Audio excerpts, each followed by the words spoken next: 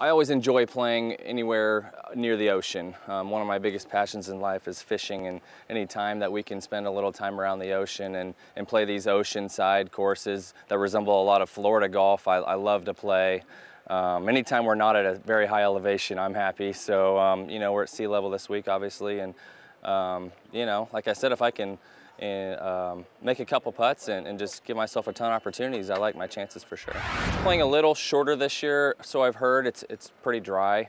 Last year I guess it was a little more wet, but the greens are great, the fairways are great, and as long as it doesn't blow too much this week, I think scores will be pretty low. All the par fives are reachable, and like I said, the greens are good, so you can make a lot of putts for sure. You know, my scoring average is great this year, around 68, and I've put myself in contention a few times. It just hasn't worked out yet, but it's only a matter of time. I feel like if I can just keep positioning myself, you know, and giving myself a chance on Sunday, it's only a matter of time before I walk away with a win.